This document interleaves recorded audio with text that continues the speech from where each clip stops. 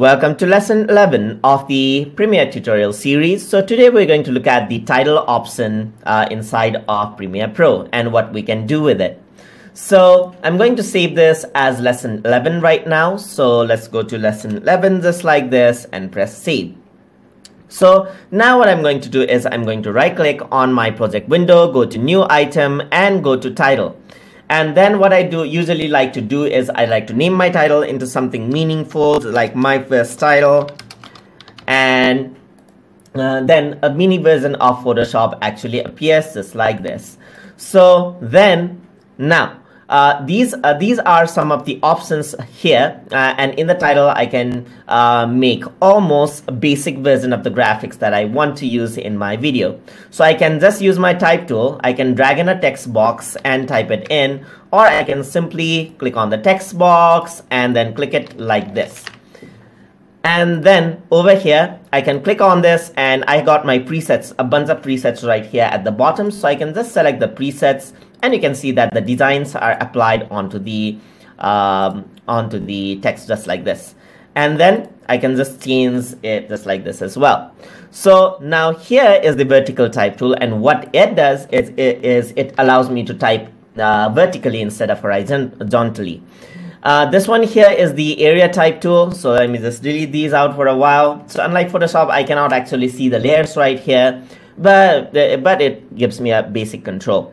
So this one is an area type tool. So I have to click and drag, and I have to click on drag here as well for the vertical type tool. And there you go. This is how the type tool actually works out over here. And so for something interesting, there's a path type tool. So it allows me to draw a path just like this. And what it allows me to do is it lets me type on curves just like this. Curves, sentences on the go. So this actually follows the path of the curve I type. And this is the horizontal and this is the vertical one. So this is the path tool just like this, and it allows me to type in like this. So it lets me create interesting designs quite quickly, as you can see over there. So there are some pen tools. So if you want to create a shape, basic shape, then there's a pen tool over here. So you can drag and drop and create any shape you want. You even have the delete anchor point tool if you want to delete the anchor points just like this, or you can add in the anchor point just like this as well in order to create more depth onto the existing design. And there's convert anchor point tool, and there you go, I can convert it like this. So this is quite similar to Photoshop, and if you see my Photoshop lesson, then I've explained that here and there as well, and I will be doing a lesson on pen tool soon as well. So then there's the rectangular tool. I can simply drag on the rectangular, and as you can see that the same effect that I chose for text is being used here. So I can go and click and choose the text just like that, and you can see that the effect is being applied onto the rectangle. And there you go, there's another rectangle right here, there's another shape. So there are all of the shapes that are available over here. And so this also gives me an alignment feature inside of Premiere Pro. So what I can do is I can delete all of these. I can type in the text just like this. I can align it in the center just like this. And I also have distribution files. So if I have only one of them, then it's not distributed. So if I were to copy and paste it just like this, there you go, and there you go, just like this. Paste it just like this, and then I can align it to the left at the top. So let's say I have these, I can select all of these just like this. I can align it to the top, I can align it to the center. So if I were to choose this, I can align it to the center, I can align it to the center like this, I can align it to the right, I can align it to the bottom. So this lets me create a very good alignment. So I can also distribute this. So this is the distribution portion for aligning it properly. So let's say, for example, there's no equal space over here.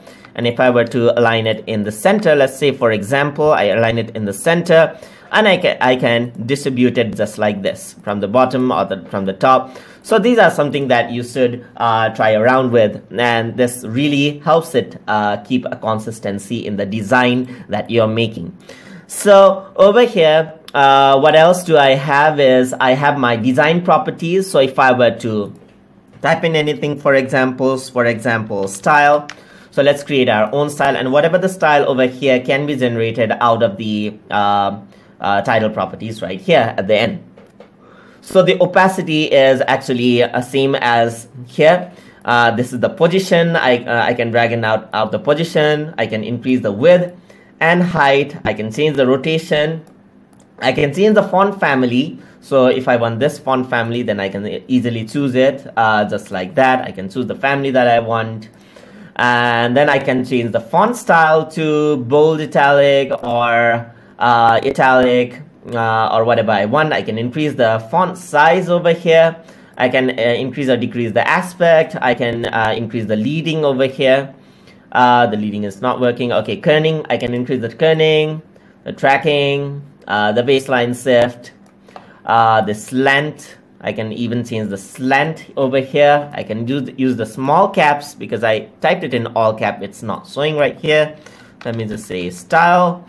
And I'm gonna say small caps. So I got this. So small is converted into caps. Small cap size. I can decrease the small cap size to create my own style just like this. I can underline it. I can distort it. So there are a lot of options as you can see over here. So I can create almost many styles easily done without even using the Photoshop. I can even add in the gradient. I can add in radial gradient, linear gradient, or bevel, and so forth. So I can increase and decrease the highlight color. I can change the balances like this. I can increase the size. I can change the light angle if I want to.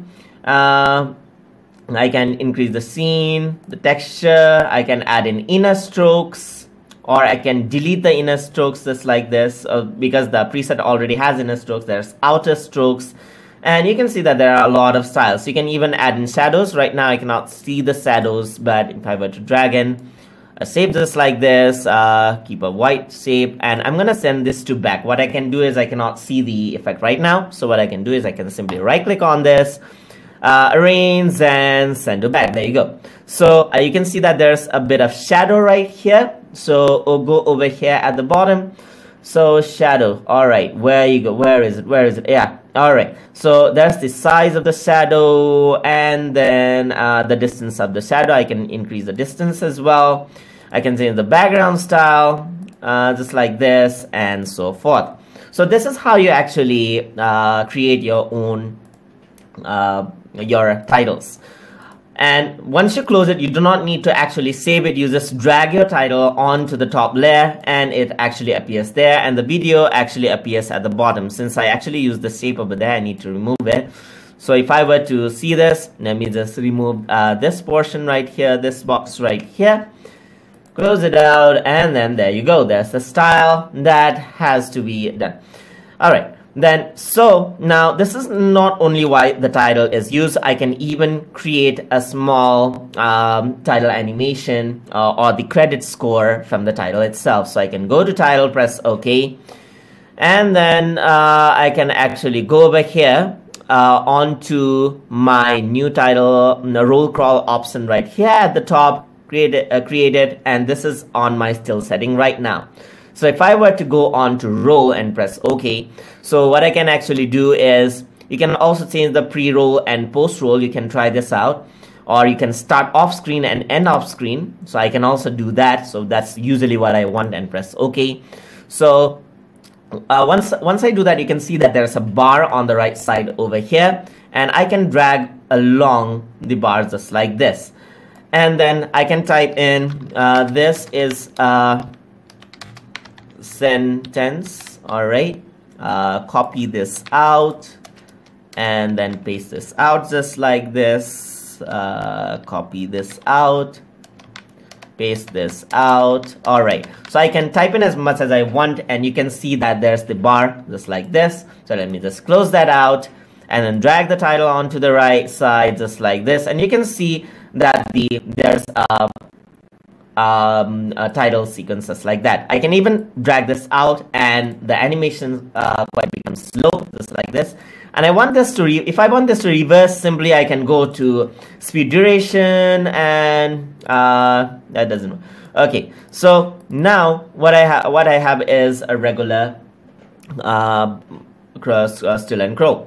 So what I can also do is I can make it crawl. So I'm going to delete this out. So I'm going to type my text. And what I'm going to do is I'm going to choose the crawl right or left option, whatever you want. So I'm going to say crawl right and press OK. And I'm going to type this is a sentence. All right.